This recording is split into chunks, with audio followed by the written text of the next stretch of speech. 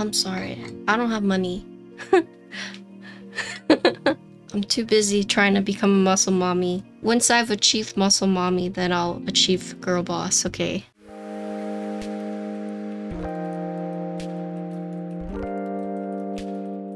Today we're building the Geim65 from KNC Keys. It's actually in pre-order right now. It is, quote, their premier keyboard. It's supposed to complement their jacket line of switches. This keyboard is inspired by Squid Games. The starting price is going to be $400 and it's supposed to be like more premium. It is a tri-mount leaf spring 65% keyboard. The pre-order started last month and then there's 25 units available for a pre-order. So the mounting styles are gasket, silicone socks, modified bottom pin. So it's saying using a proprietary bowl-like isolation gasket reduces reverberation, provides a unique experience, and then O-ring. And then there's 3 colors. There's black, dark red, and a dark green. So I have a bunch of plates here. You got palm, carbon fiber. This is the PC, and then this is the alu. Lots of plate options. Here are the O-rings with the different duros. Here's the 50A gaskets. Here is daughter board. I think these are like the feet. What color do you guys think I have? There's black, red, and green. Boom! I have the black. But yeah, so here is the keyboard. 65%. It does have the nice arrow blocker, and then you actually have this nice like cherry lip right here. So the 2 side bezels are going to be thin, but then the top and bottom bezels are a bit thicker. And then here's the side. Whoa. So it looks like this is a top piece. This is the bottom piece, and here is the internal weight. So that's kind of cool. You do see 3 different things here. You see the top piece, which doesn't fully encompass the bottom piece. There is a cutout right here so that you can still see the bottom piece, and then you have this like little accent. Here's the back. I don't know Korean. I'm not Korean, unfortunately. So I can't translate this for you. This is interesting because this has been machined out into the case and also into this weight. They could have just done like a solid piece, right? Which is what you normally see. But what they've opted to do is to basically machine it out from the bottom piece and on the weight. So you have this nice fit. And then it's not like all connected, so you can see like there are breaks. But yeah, so from here you can see the top case covering the bottom case. You have the 4 little feet. Boop, boop, boop, boop. Here is the USB port. It is a centered USB port. You see this little accent piece right here. Here you can see top piece being bigger than the bottom piece. And then here you can see the Squid Game. This is a Squid Game inspired keyboard. And then here is front lip. Frontal lip. One thing to note, there are no visible screws on this. Oh! Ball catch. Yeah, so this does use the ball catch mechanism to assemble and disassemble. This internal weight is actually separate from this piece. It's actually 2 different pieces.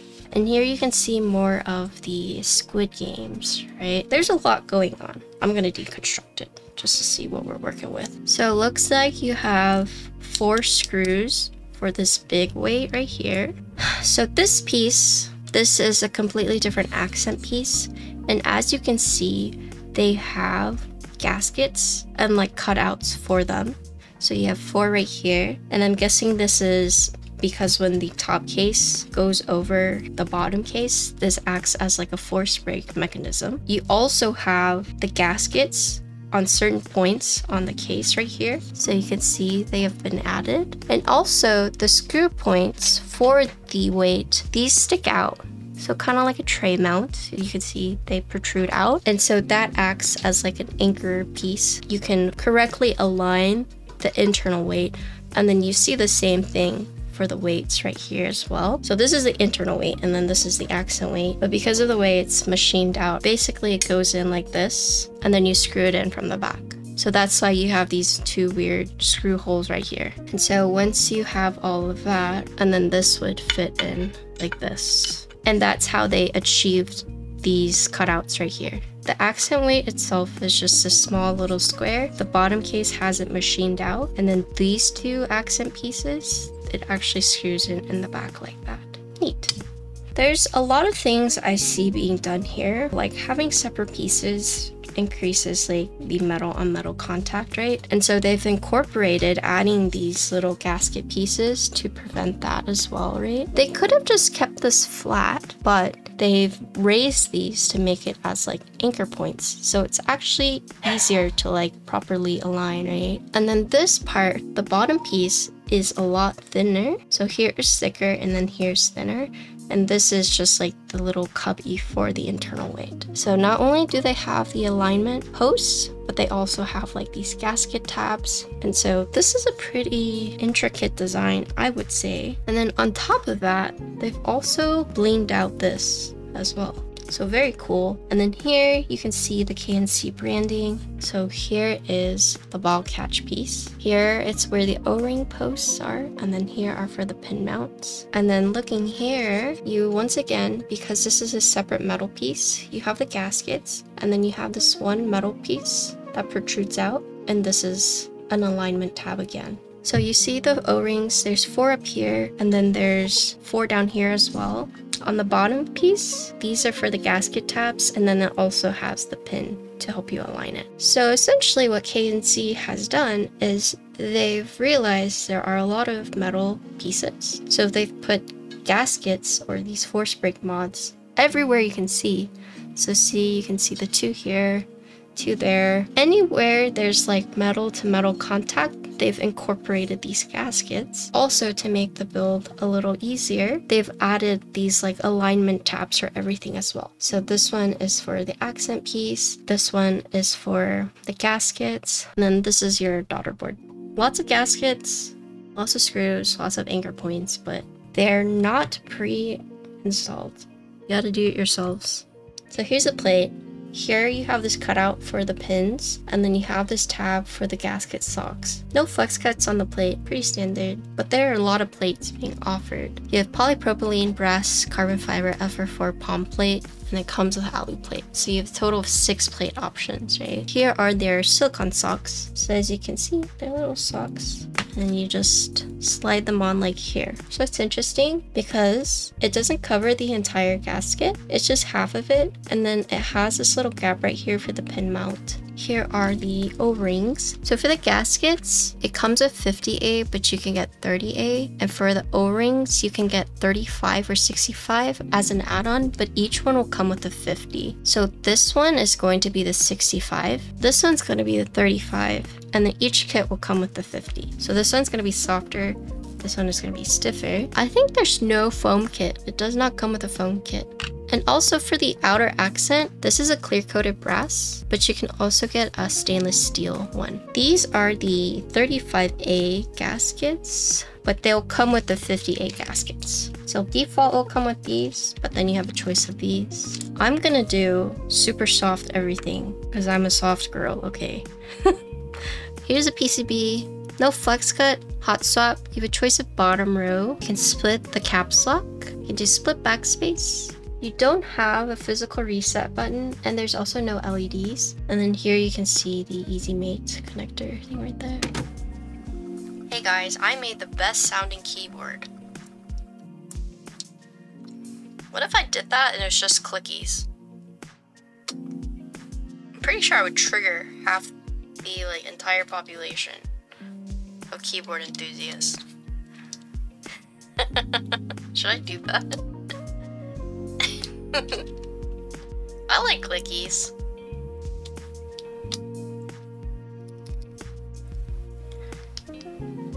Oh, are you, Frank? Box switches are nice. I like white and pink.